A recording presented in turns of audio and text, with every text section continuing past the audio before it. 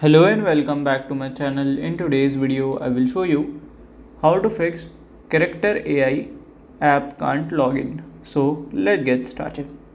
Just go into your Character.ai app. From here, press and hold to the app, click on this I button. It will open the app info section of this app. So from here you have to go to the storage, click on clear data and click on delete and open the app again. And if it works, then fine. If it doesn't work and if you can't able to log it, then here you have to try again. So here I am trying again. So as you can see here, I will just click on this, and as you can see my login has been successful.